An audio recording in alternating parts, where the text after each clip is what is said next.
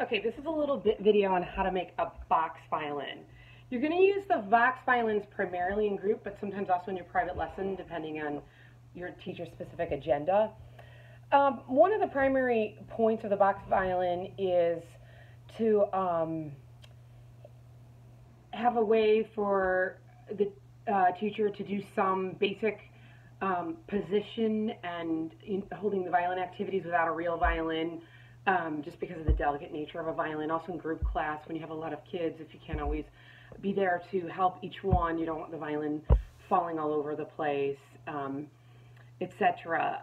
Some teachers use it as an incentive in the beginning, meaning if the child does a great job with the posture on the box violin, then they earn the right to the regular violin. It sort of just depends on your own private teacher. But the biggest thing when you make a box violin is to try to make it as close to the same size as your child's actual violin.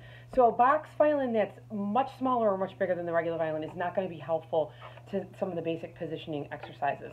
This is actually my daughter's violin, but she's 8 years old, so it's bigger than most of the beginner violins. This was her box violin when she was little.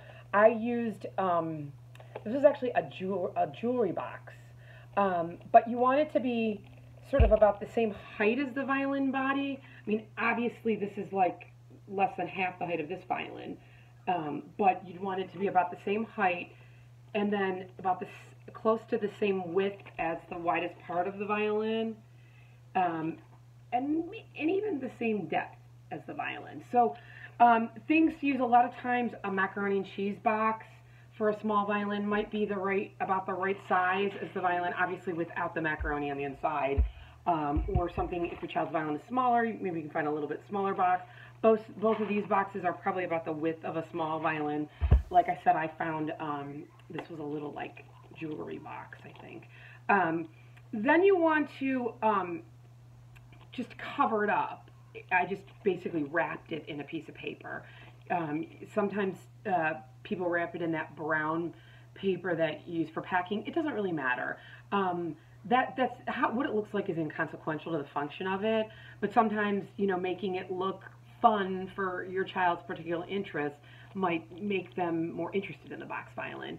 And then the neck part just needs to be about the same length as the neck and scroll of their violin. Again, obviously this one's much shorter because this is the smallest violin I have in my house at this moment, but you'd want it to be about the same size. In this case, I used a paint stick that you can get for free from Home Depot.